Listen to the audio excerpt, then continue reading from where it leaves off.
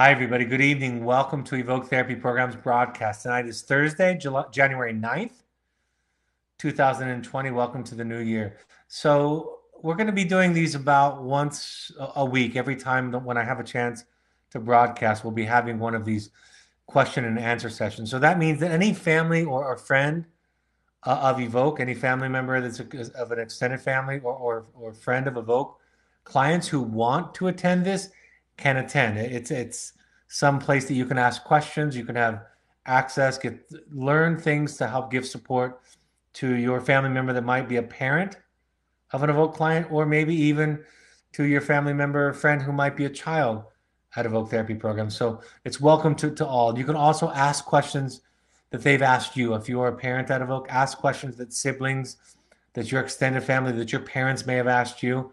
I'm happy to give my answer to those questions. And then tonight, I'm going to start off with a list of questions. There are some live questions coming in, but I'm going to start off with a list of questions that I came up with that were asked to me in various contexts. The first one is actually going to be something that happened during our clinical phone call, and I think it's an interesting question with some interesting concepts. So while I'm talking, you can type in the question at any point, and then when I get to the open part of the broadcast, I'll answer any live questions that have come in.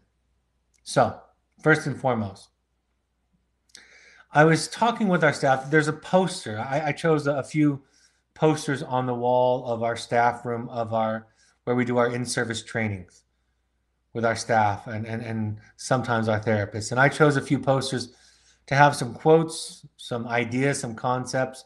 We have a list of the 8 tools for improving relationships, which is one of our most listened to podcasts. We have a poem by Kahlil Gibran on good and evil, where it talks about the change in sensibility from thinking about things as right and wrong to beginning to think about them as healed and wounded.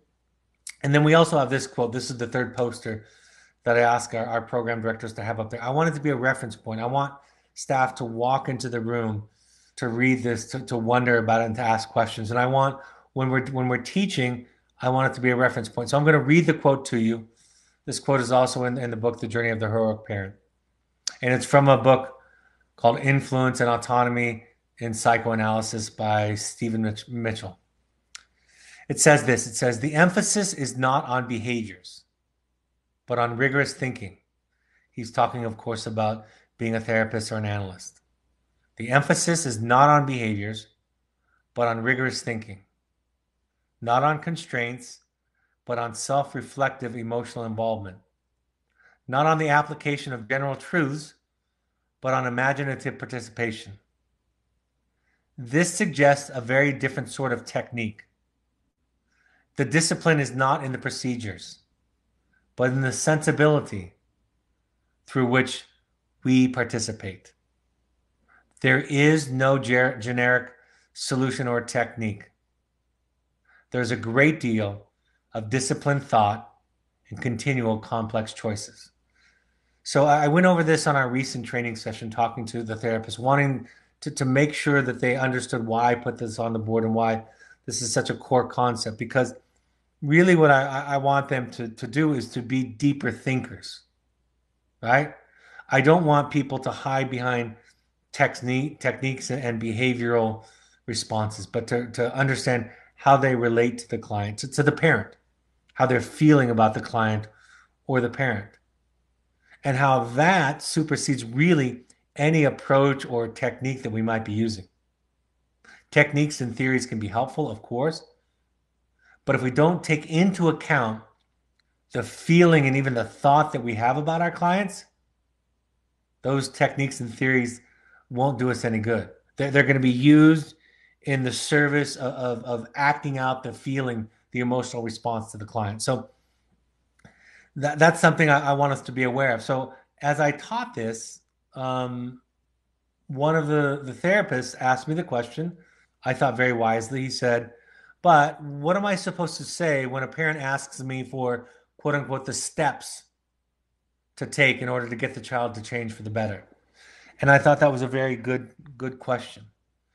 And what I said to them, first of all, and this is a complex concept. So for those of you that are new, I'm going above and beyond kind of the typical stuff that we talk about tonight in this first question.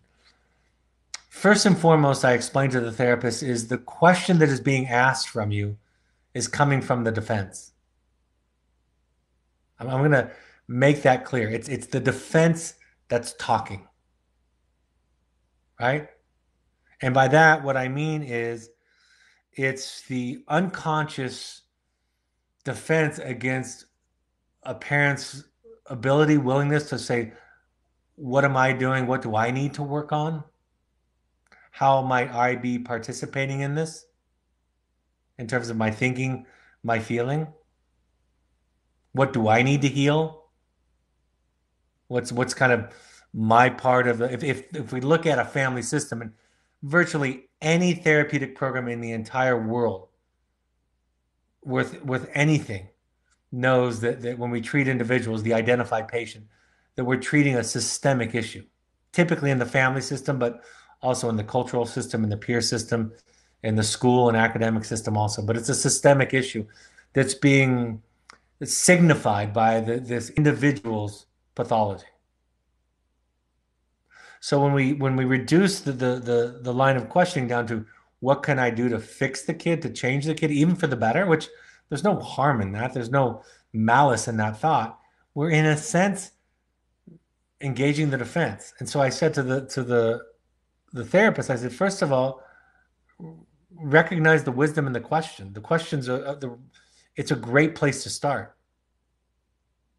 But don't answer the question because there is no generic set of steps. If there was, we would give them to them. There'd be one book. Therapy is about a different way of being. It's about a different way of being with the client. And the parenting work that we do at Evoke is about a different way of being in the world, thinking, feeling, interacting, seeing yourself, seeing others. It's a different way of being, and it's a different way of being with a child. What's your relationship to the child? Where do you stop and they start? What's your responsibility for their issues or not? What do you have control over and what don't you have control over? What do you have impact or influence over and what do you not have impact or influence over? What did you cause? Can you cure the problem? Can you control it? It's all of those kinds of things. And so recovery in our work, working with parents, recovery for parents is about learning to be a different way, to learn how to be in the world in a different way and to learn how to be with people in a different way than any of us were taught or modeled. And for some, the way that we were taught or modeled worked for us well enough, at least. We think so. It may have even worked for our other children well enough. At least it seems from the outcomes that it did for some of our other children, correct? But then there's this one child who's signaling that something's not working for him or her. In other words, they're trying to escape your childhood with their acting out. So we learn to hear them differently with a different kind of quality. We see their behaviors, but we don't simply respond to the behaviors at face value. The same way that you wouldn't cut a weed off in your yard at the surface, but you would go down into the roots, where it starts, where it was born, and understand it. And in all of this shift, that's really what it is. We ask you, for those of you that are new, I apologize because I'm using fairly complex concepts, and I'll get to some more basic concepts later on. For those of you who have been doing this for a while, this will make sense to you. But the shift that we are asked to make with our children's struggle doesn't fix the child. It just doesn't. But what it does do is it fixes us. And that fix, right? That healing, that recovery, that shift has powerful ripple effects in the world, starting with our family, our immediate family. When you start to You all know this. I'm not telling you anything new, at least in other contexts. You know that if you're different with people, that it doesn't control them, it doesn't overtake them, but you know you can be different with people in such a way to have an impact or an influence on them, to contribute to their well-being in a more positive or less positive way, depending upon how you respond. So that's what we learn. And I think why it's so difficult in the parenting relationship is because there is no other relationship where we imagine that it is fundamentally our responsibility to control and shape and fix and carve out another human being. You know, some of us think that more or less to an extent in our partnerships, our marriage, right? We think it's our job to fix our spouse. Sometimes, some of us.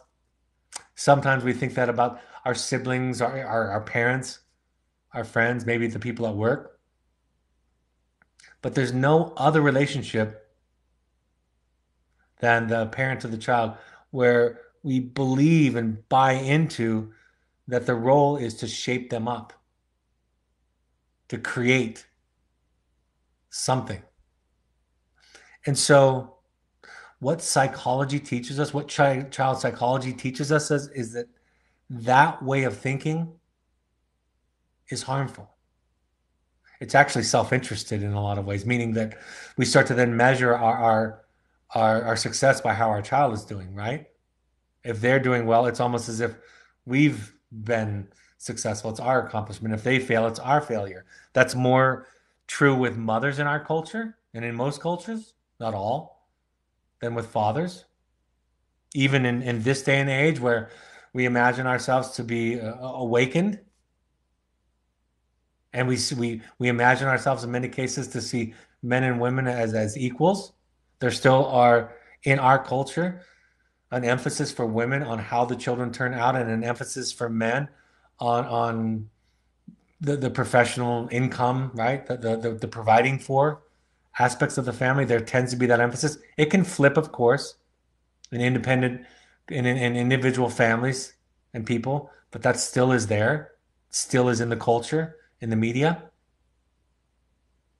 So this this is why I react so strongly to parenting models that give you a step-by-step manualized set of treatments, set of behaviors that imply, they don't always say it, but there is an implication that if you do it right, your child will turn out okay. And the reason your child has turned out the way he or she has, you've done it wrong. You have done it wrong. And this way of thinking pulls that apart. We start to understand our impact and our influence, and we ultimately surrender to one of the most frightening ideas that we can possibly consider, and that is we can't fix them or control them. It's a subtlety, right? But when you know it, when you're in it, you know it. And until you get it, it sounds like psychobabble. It sounds like semantics. It sounds like a magic trick, something else. And then because your child is struggling so much and you feel really that there's nowhere else to turn, you show up to a book, a self-help book, or a podcast like this, or a webinar like this, or a program like ours, or an Al-Anon meeting, or a Codependence Anonymous meeting, and you start to hear something different that you've never heard before. You don't quite understand it, but you hear it, and somewhere deep inside of you, because it's different, you listen. And after a while, with lots of examples, it starts to make sense to you. It starts to become second nature to you. I remember I was sitting in a group at one point, and I won't get into any details to protect any confidentiality, all confidentiality, but I was sitting in a group and every other group participant was giving feedback to somebody in our group along a certain line of thinking, trying to reassure this person of their goodness.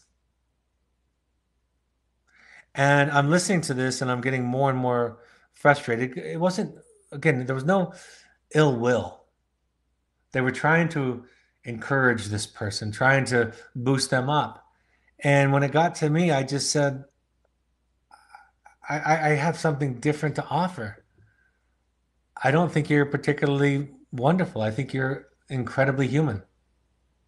And I said, I think what I've learned is that we don't boost our self-esteem by convincing ourselves we're good fathers or husbands or mothers or wives or children. That's kind of short-lived. True self-esteem is not realizing that you're good. Nobody's really ever thought that. True self-esteem is realizing that you're human, that you're good and bad, that you're a miracle and a disaster at the same time, that you're wonderful and horrible, that you're strong and weak, and that it's okay. See, shame has two faces. Shame, the face of shame that most of us recognize is the person who beats themselves up, who shrinks, who feels horrible, who cowers and self-loathing. That face of shame we know. But the kind of shame that we don't recognize is the kind of shame that is constantly trying to prove how good it is and be good, right? It's the narcissistic presentation where that person is always trying to compete and prove that they don't have any faults or flaws. And the worst thing that can happen to a narcissistically wounded person, which by the way is all of us, because the narcissistic wound is the wound of not being completely seen in childhood, which nobody was, not completely. The worst thing that can happen to a narcissistically wounded person in some way is for them to have ultimate success. Because if the narcissistically wounded person has ultimate success, they don't have any reason to look at themselves anymore. All the evidence in the world points to how wonderful and great they are, and they don't have to look at themselves. And that is why our children, including me, our children struggling asks us to ask certain questions of ourselves that other people whose children don't struggle don't have to ask. And while that might be painful and unpleasant, and we wouldn't wish this on our enemies, when we stick with it long enough, we eventually say the things that we would never think that we would say, which is, this is the greatest thing that's ever happened to me. It changed my life. It gave my life a richer, deeper meaning than it ever have. It's not happiness. It's not just happiness. It's not that, but it's richer and it's deeper. So there's a new kind of way of thinking and being that we try to facilitate, foster, encourage, right? And it cannot be defined by steps. Now, I did the webinar, the broadcast, the podcast, and wrote the blog on the 8 tools for transforming relationships. I mentioned that earlier. Because I know that some people learn from tools easier, but the tools don't fix the problem. But what they are is a practice, right? If you practice, for example, not using the word should in your life, just that one tool. If you tried to eradicate the words should and shouldn't in your life, over time, you would change how you think about yourself, about your decisions. Your anxiety and depression would reduce. You would feel differently about other people. So again, the eradication, the replacing shouldn't with something else doesn't fix the problem. You're not immediately enlightened because you stop using those words, those phrases, which are virtually, in a psychological sense, meaningless if not toxic. But over time, the practice can start to lead to a shift, a fundamental shift in how you think about the world. So started off with that question because it came up in clinical meeting. I'll get to some more basic questions as we go. And if you want some more complex questions, please ask them, submit them at any time. How do you decide if your child should go should go on medication or just work through things in therapy? Again, there's no simple answer to that. I like to think of it this way. A couple of things. Number one, think about the side effects, right? What are the potential side effects of medication? Explore those. For some adults, for example, there are sexual side effects for some adults, and some people don't measure that as worth it against whatever the medication might do for them. For just an example, for some people, it gives them a sense of spaciness, or for some people will complain about not feeling enough. Something as simple as dry mouth or increase in weight or appetite are examples of side effects, right? You measure the side effects against the potential benefits.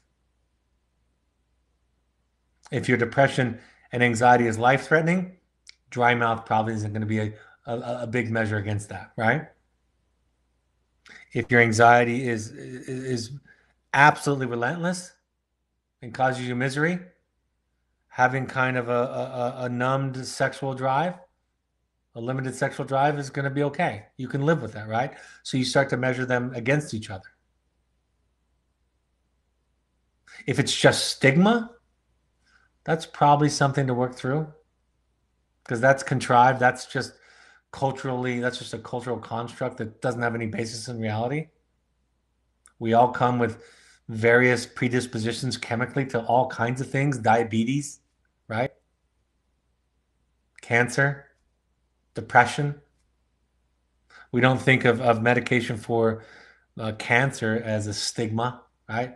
People getting chemotherapy aren't weaker because they take chemotherapy when they have cancer compared to those who just decide not to take it. So if it's about stigma and ego, that's probably something to work through. Another thing that I think about is if you can't use therapy enough, if it's not making a difference, I always think about medication this way. Some people can't even get into the starting block. They can't even get into the starting block for the race, right? If therapy or life is the race, they can't even get started. They can't even get to the track, get out of bed, right? They can't calm their mind enough to make sense out of the therapy that they might be attending. So then you start to measure, do you need something chemically? Now understand this, trauma affects the brain chemically. Attachment affects the brain chemically. We're all predisposed, but if you had an especially nurturing and calm childhood, guess what you're going to have more of in your brain? Things like serotonin, right? If you have a very stressful environment, guess what you're going to have less of in your brain? Serotonin. And then we call it a chemical imbalance, but some of it that's contextually created, right?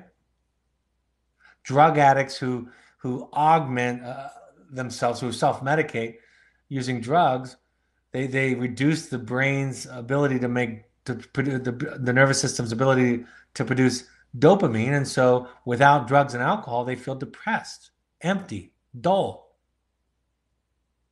So what we call a chemical imbalance is in part a genetic predisposition and in part as a result from the environment. So therapy can change brain chemistry over time, just like trauma and poor attachment can change brain chemistry over time. So the answer is there's no right, generic, perfect solution. It's a thought process that you go through. Side effects, pros and cons.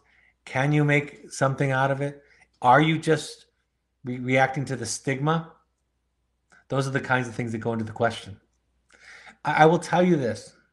If any of you come into contact with professionals who have one opinion on either side of this equation that is absolute, it's ridiculous. Meaning that if you meet a professional who thinks nobody should take medication, that's ridiculous. If you meet a person that says everybody should be on medication, that should be the first thing out of the gate, that's obviously ridiculous. And so, like with most things in therapy, a therapist is there to help you find your truth, what's true for you, right? The wisdom that's hidden inside of you. So that's in part how you know how you have a professional that you're working with that can be helpful. Next question. In relationships, how do you know if you are compromising yourself too much? This also came out of our clinical meeting, actually. It was worded a little bit differently than this, but I was talking about the idea of kind of containing, which is a therapeutic term that means just holding compassionate, empathic space for somebody, remaining curious and patient with somebody. That's what containing means. So I was describing this in the therapeutic sense and with clients versus holding a boundary, maybe even in relationships. There can be a point in relationships when it's too much is it's just too much. I can't do this anymore, right? And somebody asked, one of the clinicians asked the question. They said, "How do you know? How do you know if you should be making more of a sacrifice and compromising, or if you should get out?" And my answer to the question is, that's the right question. That's the right question. You get to decide. You get to figure out when enough is enough. And I will tell you this, at some risk. Um, I will tell you that um, the more work you do, which really in a sense means or is part of the more self-care you do, the more you take care of yourself, the greater your capacity to hold space for other people. And also, the more clear and certain you become when it's too much, right? I am a better father today than I was 26 years ago when my first child was born. I'm a better father. I'm more capable. I'm more patient. I'm more open and flexible. I have less self-doubt. So when it's a boundary, I'm less afraid or insecure to set it. I had a pseudo confidence when I was younger, a kind of an arrogance, a defensive kind of confidence when I was younger. Now I don't know if I'm right more and more. I'm comfortable not knowing, but I'm more comfortable being me and not very interested in defending it. I was very interested in defending myself when I was younger. So you get to decide. You get to decide if your alcoholic spouse is too much, if your child's abuse is too much. You get to decide where the boundary is. And hopefully you have a mentor, a sponsor, a friend, at least in my world, ideally a therapist that can help you figure that out. To figure out what's at play inside of your head. What are the old messages? What are the old beliefs that you need to tear down to be free? As Freud called them, what are the unconscious obligations that you need to kill? And then you get to be a person, a self, and it's wonderful. And then you spend the rest of your life answering that question. What do I want? What can I give? And it's not a selfish, self-centered kind of question. It is a compassionate, loving, generous, authentic kind of path. Next question. In relationships, how do you know? Oh, just read that one. How do you know when you're just trying to consider something to do if it is your ego that is motivating you? That's a harder one.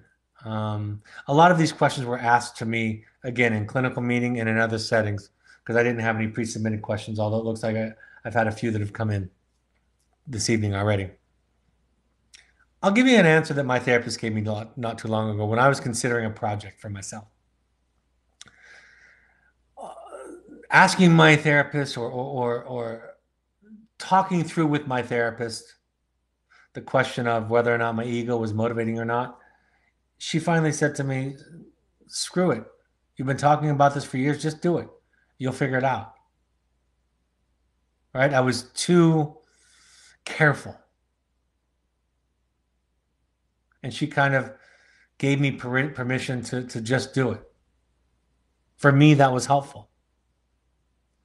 But how you know your ego is involved is really around, is the thing an attempt to prove that you're a good something or other, or that you're worthwhile, you're worthy, you're valuable.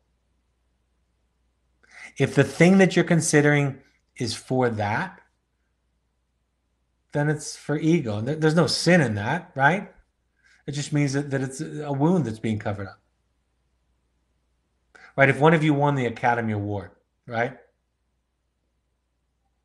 that would temporarily, for most people, they would imagine, it would temporarily cover up, fill in the hole of a wounded ego, right? We can all imagine that. Standing up on stage in front of other actors on the screen for millions of people watching, people applauding you and telling you you did the best job at what you do for a living of anybody that year, winning the Super Bowl, right? Wimbledon, salesperson of the year, senator for your state, on and on and on. Those things can be temporarily. It's kind of like junk food or candy. It feels good, but there's an emptiness that comes afterwards to it. And for me, honestly, it just takes decades. Gosh, if a wish could come true for me as a result of Evoke therapy programs, it's a given that we would provide children with wonderful treatment that would help them to heal, to know that they were okay, truly okay, and that the ways that they were self-medicating or acting out were just the young wounded child trying to get their needs met in a way that also brings harm to them. I would love for children to have that experience, and that would be wonderful for me. But because in many ways I'm more connected to the parents, because that's where my focus is, it would be for all of you to know, to find a therapeutic practice for the rest of your lives. Not because you should or it's the right thing to do, not for your children, although that's not a horrible reason to start, but because you came to taste the sweetness of what it feels like to sit with somebody for an hour a week who unconditionally loves you, sees you, seeks to understand you. And the shift that occurs in a human psyche with that experience it's indescribable. It changes everything and every relationship in your life.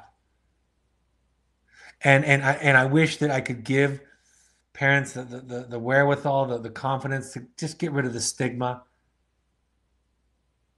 the shame of therapy, right? That the only people that are at risk are the ones that aren't in therapy, at risk of not being their most authentic, genuine, loving, compassionate, enlightened, everything, right?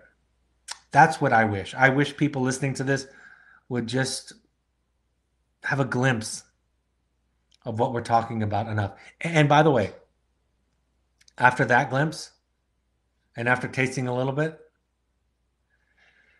all you want to do is give it away. Right? It's like having the Salk vaccine, the vaccine for polio.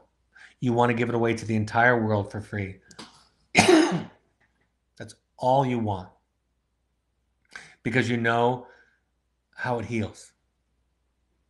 And you know you've torn down the lies that have been presented to you by previous generations at no fault of theirs. It just was fueled by fear and it was the only thing that they knew.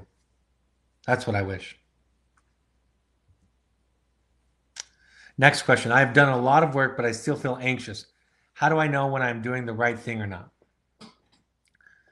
There was a turning point in therapy for me when I realized that the fear wasn't going to go away.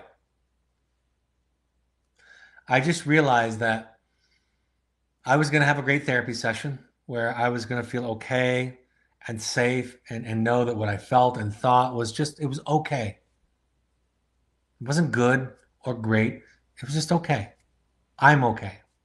And then I was going to get into my car and leave the session and go back out into the world and absolutely lose that sense that I'm okay. And I remember the day when it struck me, because probably because of the powerful and profound juxtaposition between my therapy session, the anxiety that I had coming into the session, how much it dissipated during the session, and how quickly it returned to me after the session. I was thinking about something that I wanted to say to my wife.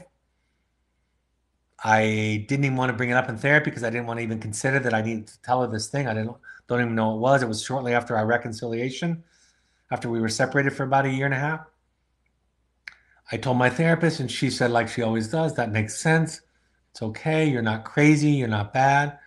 Sharing that feeling or that thought with your wife is perfectly fine. And I thought after listening to this for an hour, she's right. I'm okay. I'm not crazy or mean or selfish or stupid or too sensitive or whatever it is. Whatever the internal dialogue that I carry around with me that I got from my childhood whenever I show up that tells me that what I think and feel is not okay. So I end the session with absolute peace and confidence. Get in my car, get on the freeway. It's a 20-minute drive home. By the time I get on the off ramp that leads to my house, 7 minutes away from my house, as I'm pulling to the stop, and I know exactly where it is. This is like 10 years ago. As I'm coming to that stop, I think to myself, there's no way in the world I'm going to tell my wife this. No chance. I'm terrified of how she'll react. And then I thought, you know what? You've done this before. You're just going to have to tell her scared. You're going to have to tell her scared.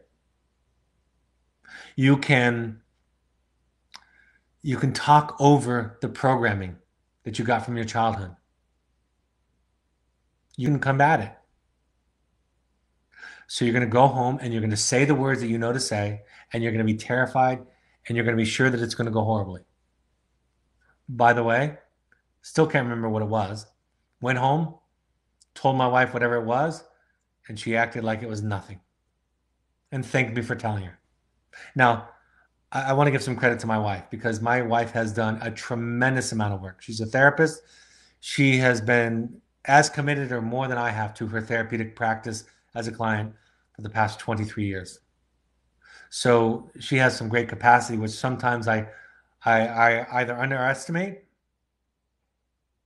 or sometimes I just project onto her my previous context, principally my childhood, and assume she's going to react that way. And there's been times, of course, when she's reacted really horribly in our past or our present. So all of that comes into play. But in this case, I went home.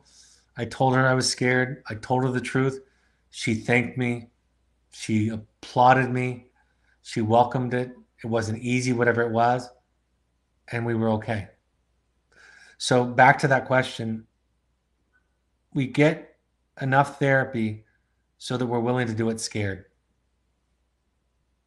right? We're willing to do it unsure. We know that what we're about to say is the right thing for us to say or to do. We know we can't control it. We surrender to the human reality that we can't control or engineer the outcome that we want. We embrace that. And while we're in embracing that, we do the thing. And sometimes it goes absolutely to pot. Sometimes it has the worst outcome. Many times it has a wonderful outcome. Unanticipated. People like my wife rise to the occasion, surprise us and impress us. But we've found ourselves. And I was talking to a friend today about this idea about marriage and divorce and how marriage isn't, staying married is not the solution, and getting divorced is not the solution. Sending your child to Evoke is not the solution, and not sending your child to Evoke is not the solution. The solution is finding yourself. then the choice comes out of that. So when I was talking to my friend about marriage and divorce, the conversation was, that's not the question. The question, going back to what that therapist asked in our clinical meeting this week, is what are you okay with and what are you not? What do you need? Can you get enough? You know, if you've seen the movie Good Will Hunting, which is one of my favorite movies, probably because it's such a therapy rich movie, there's a scene where Robin Williams asks Matt Damon, what do you want? And he can't answer the question. Matt Damon in this movie, if you haven't seen it, is a genius, right? An unqualified genius intellectually, mathematics, history, philosophy, literature, everything. He's a genius. And what Robin Williams figures out is you don't know yourself. You don't know what you want, and you're just afraid. If you haven't seen the movie, see it. If you haven't seen it in a long time, watch it again. Um, this process is about the discovery of self. So that's how you know. Because you find yourself, you act from that place, you do it afraid, scared, insecure, unsure, surrendering to the reality of life that is that you can't control things, and then you still have yourself after that. All right, let me get to the questions that have come in. One says, my child is at the Cascade Mountains in your program. People have asked me to explain the reason for the wilderness experience. Can you explain that in greater detail? Absolutely. We run an experiential program because of a couple of reasons.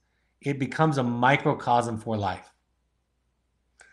Wilderness therapy is like the universe, only smaller, right? Every relationship, every dynamic gets exposed experientially. A lot of people, especially people that are defended, and most of the clients that we have are really well defended, are good at eluding therapists or faking it or saying the right things or memorizing things like the 12 steps or slogans or things like that. Experiential therapy exposes you. You can't fake it. You can't hold your breath. My clientele in my group for the 15 years that I was a primary therapist in wilderness therapy were mostly good at faking good. It wasn't all of them. I would say about 20 to 25%. They couldn't even fake it. They couldn't even look good. They would tell me once in a while, those guys would tell me once in a while, I worked with adolescent boys mostly. They would say, well, I could fake it. And I would say to those guys, show me. Just for a day or 3 days. Fake good. Of course, they couldn't. They were so impulsive and so dysregulated. They couldn't do it, right? So, excuse me.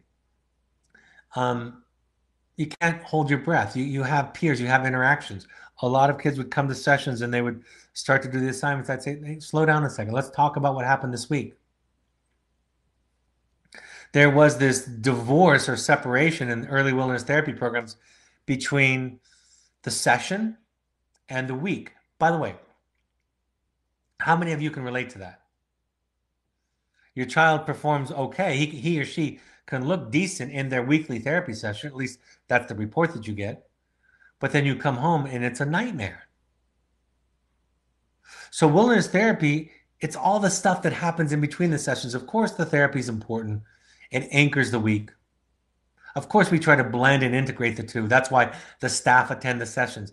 But it's like life, and you get exposed, and your defenses are stripped.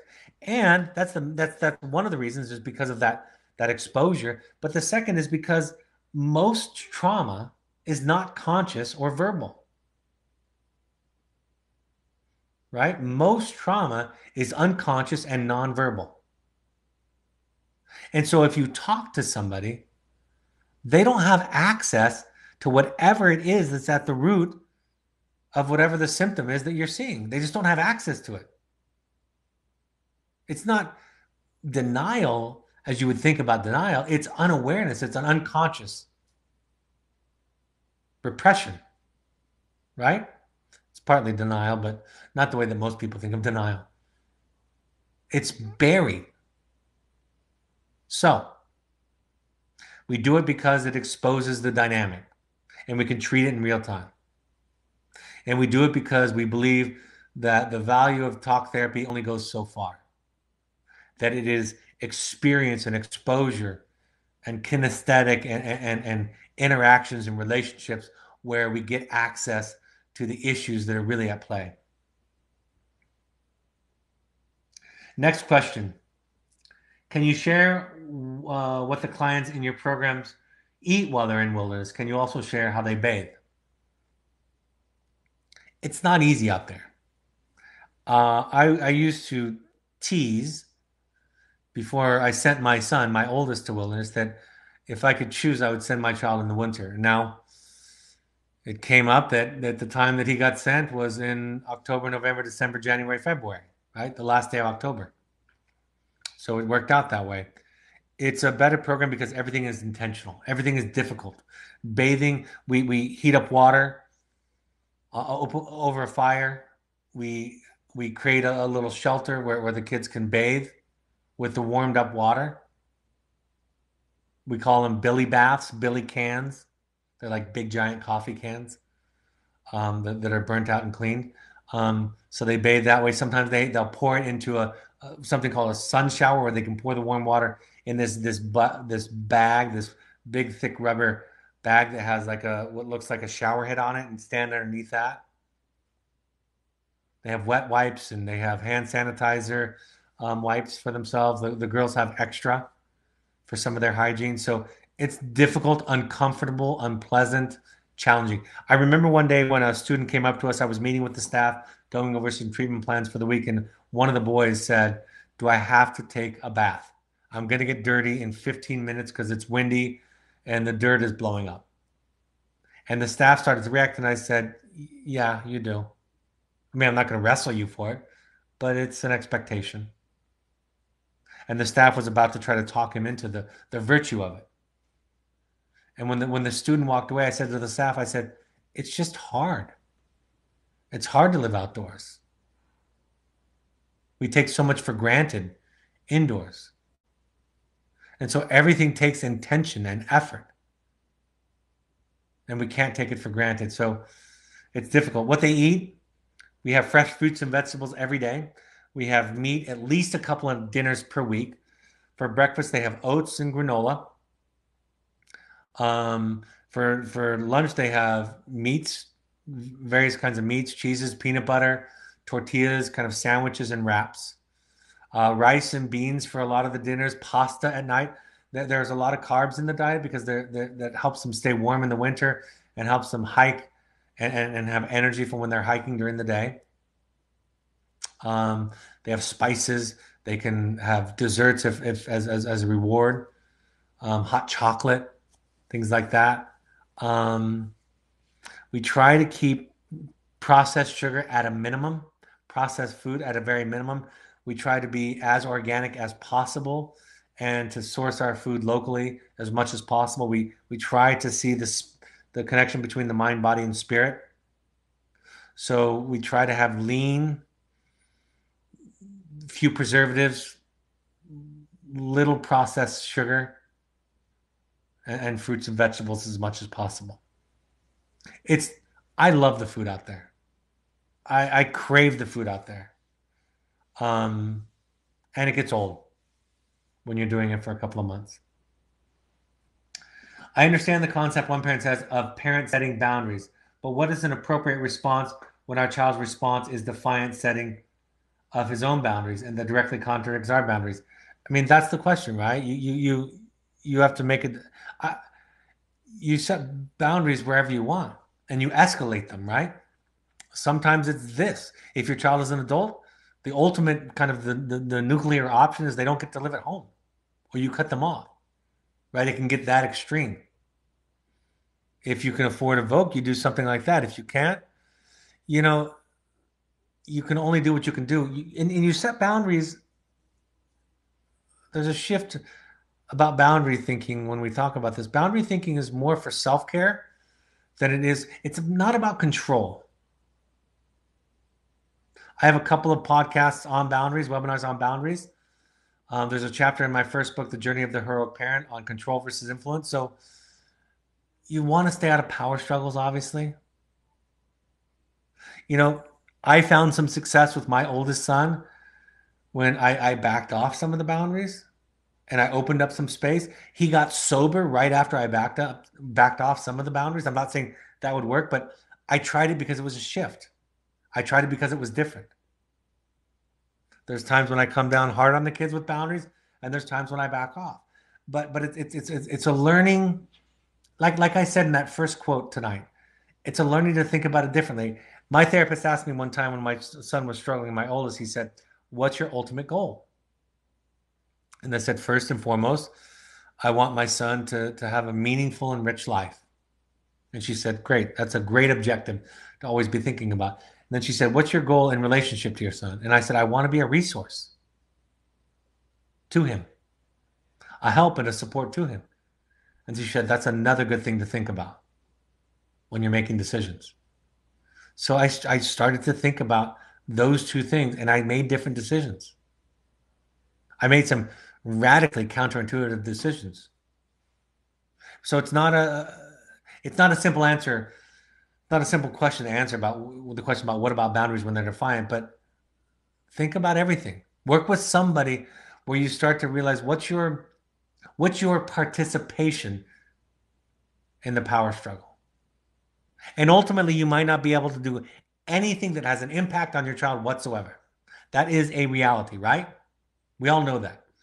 Ultimately, none of us control our children. And believe me, I have tried with the best of them to control my children. It is a constant practice of mine to let go of control with my children.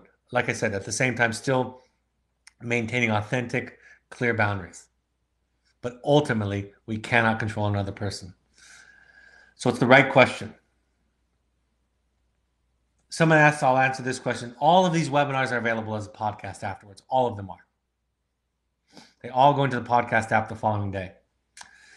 Last question I have for this evening is, how do we deal with the weather elements? We deal with them very conservatively, meaning that we make sure the kids are safe and we struggle. Some of the staff sometimes, years of training, I've been asked the question by our staff, what do we do in the winter months when there are short days and the weather's extreme? How do we do therapy then? I've been asked for decades. And my response is, that's the therapy. That's the therapy. That's the grist for the mill.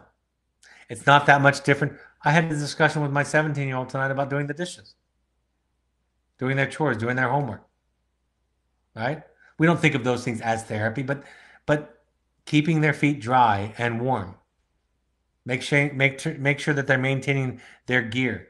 Make sure that they're not putting their shoes too close to the fire so that they will shrink if they dry out too quickly.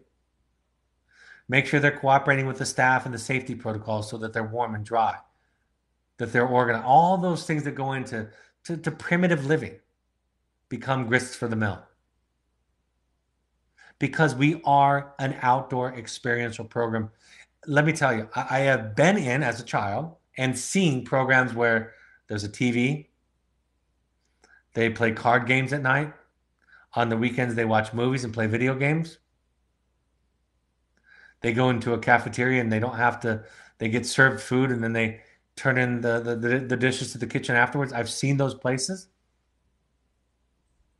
And while some good therapy can happen in those places and does, I would choose wilderness therapy.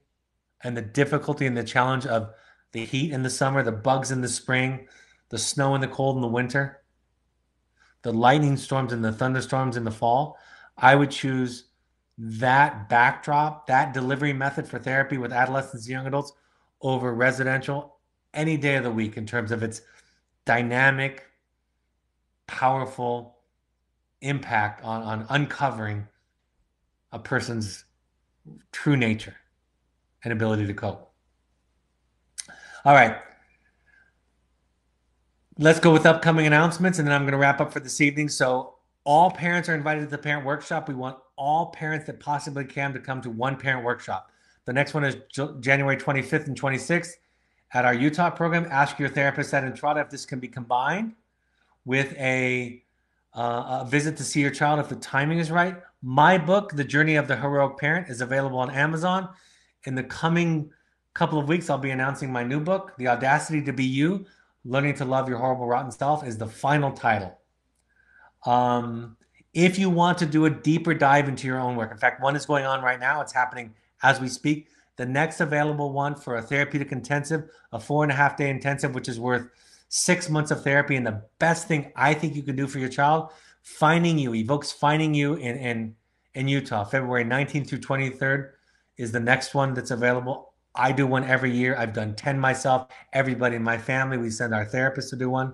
We love them. I'm also going to be doing one outside of London, England, May 8th through 10th. If you've been to Finding You, we have 2 Finding You 2s coming up, April 16th and July 15th. So email intensives@evoketherapy.com for more information or go to our website. All of these broadcasts are available on social media. So on your iPhone, use the podcast app. On an Android device, use the SoundCloud app, or go to your computer and go to soundcloud.com.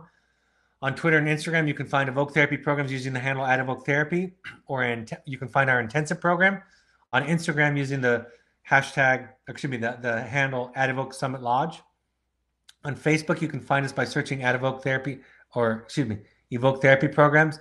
The Alumni Foundation on Facebook by searching Evoke Family Foundation, or you can look at our blog for upcoming content. We have pursuits trips that are custom all over the world for families or young adults. Think sober fun or therapy light, or kind of reconnecting to your therapeutic roots and ideas. Our parent support group coming up, I'll be in New York City on January 27th. So if you're anywhere in that area, you are welcome to come January 27th, 7 p.m. Mountain Time. Email melanie@evoketherapy.com for more information, or to RSVP. If you have friends and family that are in that area who want to come for some parent support and education that night, that's fantastic. It's 7 p.m. at the City University of New York Graduate School, which is on 5th Avenue and 35th Street, I believe. I'll have more announcements for more parent meetings coming up after that. Somebody asked, can a Finding You 2 be a Finding You 3? Absolutely. Yeah. You could come to a Finding You. Some of you have been to Finding You 2, so you can come to a Finding You 2 if you've been to 2 already. That's a great idea, actually. I don't have the title for my next broadcast, but I'll get that out to you in the next day or so. But it will be next Tuesday, January 14th at 7 p.m. Mountain Time. Thank you for joining me. Thank you for on behalf of your child. If you're new, I apologize for some of the more heady content early on in the session, but we have a vast library of podcasts and webinars for you to access, archive. So just scroll through those and look at any of those topics and see what fits or feels right for you. Thank you again for joining us, for on behalf of your loved ones, for the work that you're willing to do and the heroic gesture it is to look at yourself. Have a great week, rest of the week and weekend, and I'll talk to you next Tuesday at 7 p.m. Mountain Time. Take care. Bye-bye.